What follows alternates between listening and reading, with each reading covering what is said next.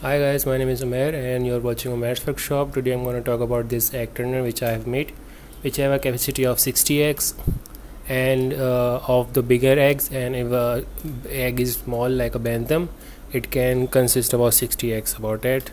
So it is dimension is 18 by 18 inches from this to here, and I have used this SPO motor which I always use. This SPO motor is turning this pipe over here, and this is turning all of them evenly, so no one is getting out of reach of it. So all the eggs are turning in this way. If it is going that way, the egg are going to turn that way.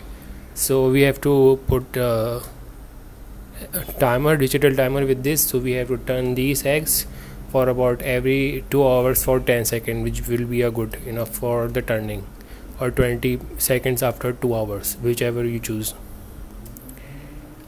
So I already have made the tutorial for this tray. I already have a tutorial how to make like this one or other egg turners. If you want to make your other egg turner like other designs, you can also search in my Umair's Workshop, or incubator, or cages, or brooder. You can search in my channel.